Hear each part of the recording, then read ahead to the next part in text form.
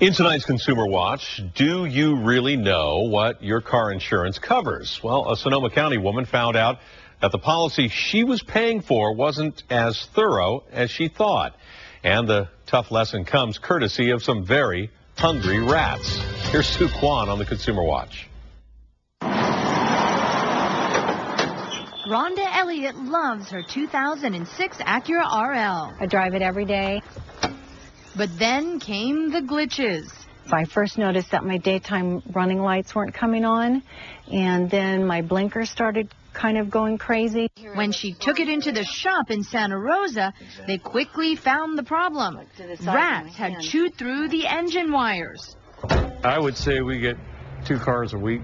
Service manager Don Rigo says it happens a lot and showed us a car with much worse damage. And they've actually made a nest up in the top of the engine compartment right here. They get underneath the intake manifold of the engine and they start chewing on the wires. The repairs to Rhonda's car cost her $2,600. But they said, don't worry, Mrs. Elliott, it will be taken care of by your insurance company. But that's not what happened to Rhonda.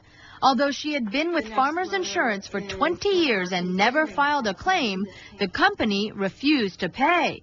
You can imagine how shocked we were when our claim was rejected. She learned her comprehensive policy was not exactly comprehensive. Instead, Farmers told her in this denial letter that she's got something called a named peril policy. That means only the specific items or perils listed in this short paragraph are covered, including, among other things, damage caused by missiles, civil commotion, explosions, and earthquakes. But there was nothing about rats. The answer's been no, no, and no. What made her more mad was that she could not find any mention of named peril anywhere in her 32-page policy.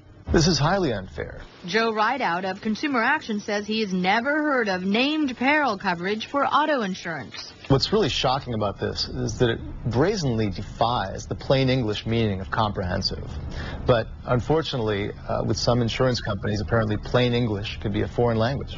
This family did nothing wrong. They paid their premiums year in and year out. And when they needed their insurance company, the auto insurer turned their back on them. Doug Heller heads Consumer Watchdog and says more insurers are using jargon like named peril to deny legitimate claims. And the behavior of Farmers in this case is just totally unacceptable. And I really think that they have to go back and look at this claim and say, we sold you comprehensive coverage. We're going to give you comprehensive coverage. This is Sheba, and she is quite the killer.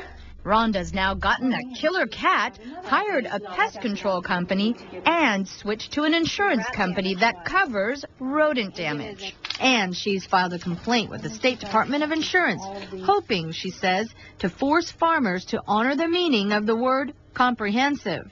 If I'm hit by a missile, I'll be covered. Or my car gets blown up, I'll be covered. But God forbid a rat should attack your car, because then you're not covered.